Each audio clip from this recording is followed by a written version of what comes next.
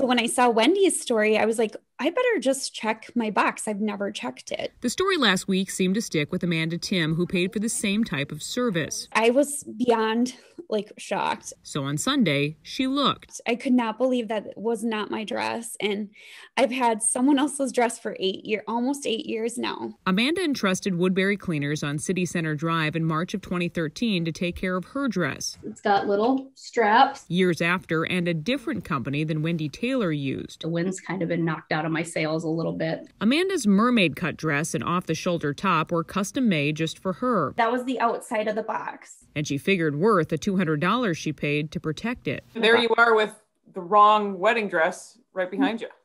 Yes, yeah. Instead, she's been storing a stranger's size 8 strapless gown from David's bridal. Wendy said, we need to start a support group. I said, I know, we do. The women know there are more pressing issues than material possessions. Still an emotional 24 hours as Amanda also hopes others make the same check, and soon. That dress, I just loved it, and I couldn't wait to share it with my girls. And then I wanted to share it with my grandgirls someday when I have grandchildren. And it's tough to think that maybe that's lost. Liz Collin, WCCO 4 News.